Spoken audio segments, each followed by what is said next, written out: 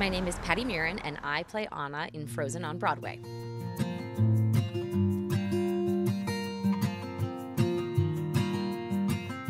So I get here about an hour and a half beforehand. I start to put my makeup on.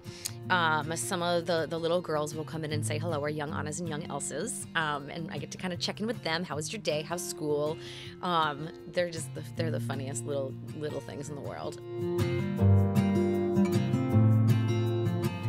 So Mike Harrison designed my dressing room, and he did such an amazing job of making it. I wanted it to be homey, and I wanted it to feel like when I closed the door, I wasn't in the theater anymore, and he really achieved that. But it's all my pictures and pictures of my family, and all the things on the walls that I've slowly been putting up that have been given to me.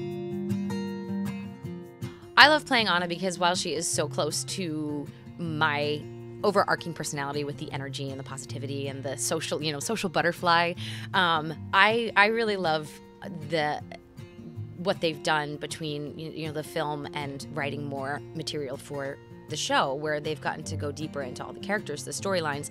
And so I love being able to take the brilliant things from the movie, but then also get to create my own using the new scenes and the new songs that they've written for her.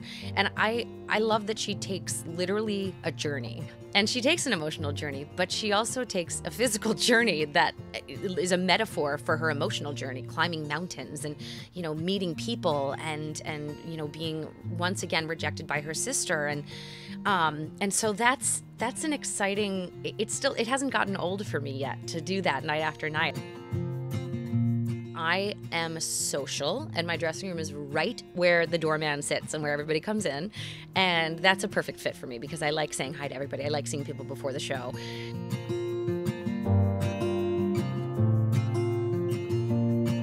And then at 15, Tyrell comes in and puts my hair on. And then, it's costumes, and there it is. My coronation gown is my favorite to wear. It is the most difficult. It was my most challenging costume to kind of tame and make friends with because it is about 12 pounds, including my petticoat. It's a ball gown. I love it. I love wearing it. I feel so regal and so just like exactly how I would picture Anna would feel. When I look in the mirror, I see strength, but I also see femininity. I see a strong, loving, generous, open-hearted, ambitious woman who is becoming a woman and is about to face, as she thought the last 12 years of her life was hard, she's about to face the most difficult challenge that she's ever faced and discover what love is.